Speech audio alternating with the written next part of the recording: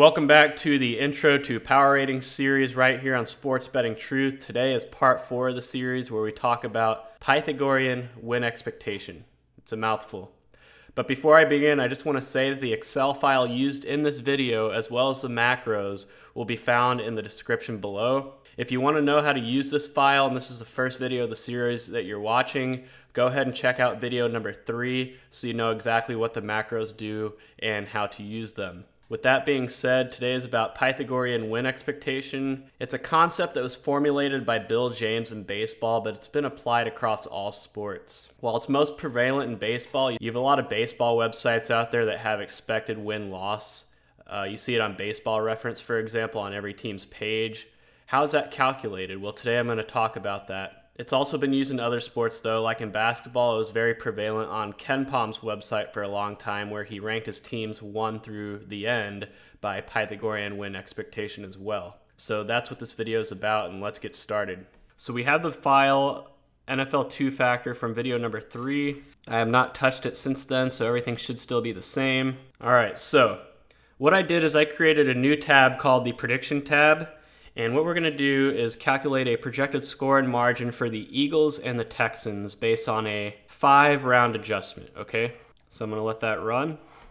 So this is the results of our 5-round adjustment. So what we're going to do is fill things in with our prediction tab. So I have these columns right here: adjusted points for, adjusted points allowed, league, PF difference, PA difference, cross advantage, cross plus advantage, and then finally our projected score and margin. So these columns are going to be filled by a VLOOKUP, and remember the VLOOKUP function looks up the value we select. So in this case it's going to be the Philadelphia Eagles C3 from the table ADJ analysis. So just select this whole table and do not forget the dollar signs, very important, in front of the letters and numbers, comma, and then we're going to get their PF, so column number 7 in this tab. Remember column G, number 7.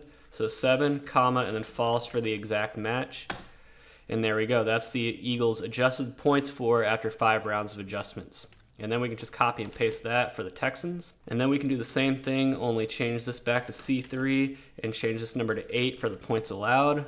So the Eagles' points allowed and the Texans' points allowed. The 5-round adjusted points for and points allowed are what we're going to use. So the league is simply the league average. So press equal and go to the league per game tab and click this right here. That is our league average. And then we can just copy and paste that. So that's the league per game average. And then these 2 columns are going to be how each team's points for and points allowed differentiate from the league. So it's simple, equals D3, the Eagles' points for minus the league, G3.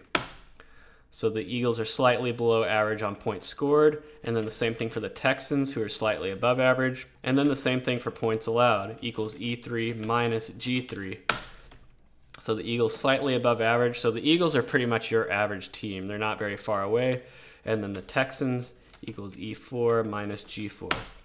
All right. And then we're going to calculate what I call the cross. Now the cross is simply each team's diametric opposites combined. So in this case, the Eagles' points for plus the Texans' points allowed differential. This number plus this number. So equals I3 plus J4. And then vice versa, equals J3 plus I4.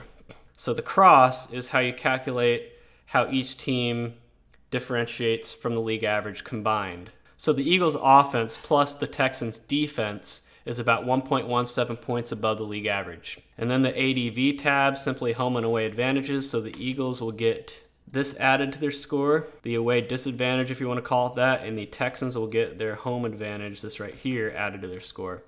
And then this tab is simply the cross plus advantage equals L3 plus N3. Copy and paste that down. And then we add the cross plus advantage onto the league average. So equals G3 plus P3. And there we go, R3 minus R4. So we could expect the Texans to be favored by about a point at home against the Eagles, with a projected score of about 25 to 24. And then I guess you could do this right here, a total column equals R3 plus R4 if you're into totals. So we could expect the Eagles being a 1-point dog with a total of about 49 against the Texans if they were to play in Houston. So that's how you would do that. So let's do another set of teams. Let's do the Detroit Lions and the Dallas Cowboys, Thanksgiving teams. So if the Lions played at Dallas, they would be about a 10.5-point dog with a projected total of 51. How about the best team in our model? So I guess you could say the worst team would probably be the Redskins, and the best team was the Ravens. So the Redskins at the Ravens, Beltway series. The Ravens would be about a 25-point favorite at home against the Redskins. Projected score about 37-12, total of 49.5. So that's how you do that right there, but what's the one thing missing in this equation? Projected win probability, right? We have the projected score, the projected margin, but if you're playing against the money line, how would you calculate the projected win probability? Well, that's where Pythagorean win expectation comes into play and log 5 win percentages. So what I'm going to do is I'm going to go to our AGJ final tab. In this column right here, we're going to create a new one called Pyth. So the formula for Pyth is 1 divided by 1 plus, parentheses, PA, points allowed, slash, divided by points for, parentheses, exponent. And we're going to call that x for now. So really we have to plug in 3 values here. The points allowed, which we have, and the points for, which we have, but then the exponent, which is something we're going to have to figure out. Now, a lot of people say that in football, the exponent should be 2.37, so that's going to be our starting point. So let's go back here and do this for the Packers. Equals 1 slash, parentheses, 1 plus, parentheses, points allowed, D2, slash, points for, C2, parentheses, caret, 2.37 for our exponent, parentheses. So according to this, the Pyth win expectation for the Packers is about 575, and then let's do another column right here, wins and losses. So equals E2 times 16 games in a season. So we could expect the Packers, according to that, to win about 9.21 games in a 16-game slate, and then the losses will simply be 16 minus F2. So about a 9-7 expected record for the Packers. However, the Packers went 13-3, so obviously that number might be a bit too conservative. So let's go ahead and make this look nice, and then let's go ahead and drag this down, and let's see what it looks like using that exponent of 2.37. So the Ravens, 12.5, 3.4, they went 14-2. The Cowboys, they went 8-8, and that says they should have gone about 10-6. But remember, the Pyth win expectation is expected wins, not what they actually did. So just because it's off from what they actually did doesn't mean it's not any good. The Redskins, 3.6, 12.3. They went 3-13, so that one actually sounds about right. So this is expected win percentage. So let's create 2 more columns, actual wins and actual losses. So I'm going to go down the line and fill out each team what they actually did last season. Okay, so I filled in every team's actual wins and losses from last season, so I'm going to create a new column called win percentage equals H2 slash H2 plus I2. Can't do it but divide by 16 because remember there were some ties last year. Okay, and now this column is going to be called diff. It's simply going to be the differentiation between the Pyth win percentage and the actual win percentage. So equals J2 minus E2. So the Packers' actual win percentage was about 23% higher than their expected win percentage. Using the exponent, again, at 2.37, we still don't know if that's our best exponent. And then we can just drag this down. And lastly, we're going to create a column called abs diff. This is simply the absolute value equals abs to get rid of the negatives. So then I'm going to create some side columns over here. This one's going to be 2.37. That's going to be our exponent. And then this one's going to be the average absolute differential. This is what we're going to use to compare. So using an exponent of 2.37, the average absolute differential between Pyth and actual was about 0.077. So we're going to adjust this right here and change the hard 2.37 to N2, and that way we can dynamically change it. Don't forget the $sign in front of the N in the number for this, so we can drag it without getting a circular reference. And now we can change the exponent freely. So let's just mess around and put 100, right? Whoa, that brought our absolute differential all the way up to 0.31. Now let's try 0.05. Whoa, 0.15. So obviously those are extremes, but just showing how we can change it. So what if we wanted to do a bunch of different exponents at once and then find the best one? We'll look no further. We're going to do a loop. So let's insert a button right here. Go to developer, insert, and then button. And then we're going to create a new macro. We're going to call this one exponent find. And we are going to cycle through exponents to find the best one. So let's start with low exp equals, let's just do 1, and then high exp, let's do 10. And we're going to do while low exp is less than or equal to high exp. So we're going to do a while loop. We're doing a while loop instead of a for loop, so we can specify how we want to increment our variables here. Loop, and then low exp equals low exp plus, let's do 0.01. So we're going to increment our variable by 0.01 every time to find the best exponent. And then let's create a new tab and call it exp output. So in our loop, we're going to do sheets adj final dot cells n2. So n2 will be 214. 214 dot value equals low exp. And then let's call it exp output row equals 2. And then we're going to do sheets exp output dot cells exp output row comma 2 dot value equals low exp, so our exponent. And then we can copy and paste this sheets exp output dot cells, and then we're going to change this to 3. So column 3 equals sheets adj final dot cells 314 dot value. So this value right here. So we're just going to create a list of all the exponents and their absolute differentiation average. And then we need to add exp output row equals exp output row plus 1. That way we add to the next row after we print on the output sheet. And there we go. And then we need to assign macro to exponent find, and then we can click the button. And now it's going to loop through all the potential exponents between 1 and 10, incrementing the exponent by 0.01 each time and printing it out on the output sheet, and then we can find the best one. All right, we're done. So let's go to our output sheet. So we have it all in order right here. So let's do it in graph form. A scatter plot. Okay, so we can see we're looking for the lowest value. So it looks like, just looking at this raw, it looks like the 2.37 might be the best. See how it looks? So let's determine what the low point is. So exp value, and let's create a filter. Go to data filter, and which one is the lowest? 2.66. So not too far off from 2.37.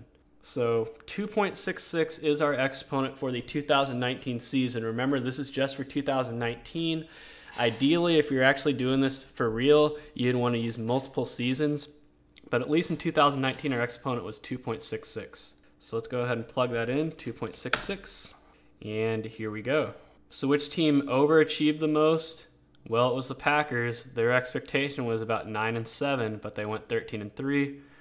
Which team underachieved the most? The Lions. Their expectation was about 6-10, and they went 3-12-1. All right, make sure you get rid of that filter and everything, because remember, we don't want to mess with the order of the teams. We want it to be consistent across all the sheets. All right, so now that we have our exponent, 2.66, how can we use that to calculate hypothetical win percentage? So we're going to use the Pythagorean win probability we just calculated and use those to plug into the log 5 win percentage formula to calculate hypothetical win percentage for these matchups. So I created two new columns here, Pyth and log 5. So Pyth is going to be easy. We're just going to take the VLOOKUP, team, comma, and then we're going to go to the ADJ final tab, select the whole table, and then comma, column 5 is where our Pyth number is, false for exact match.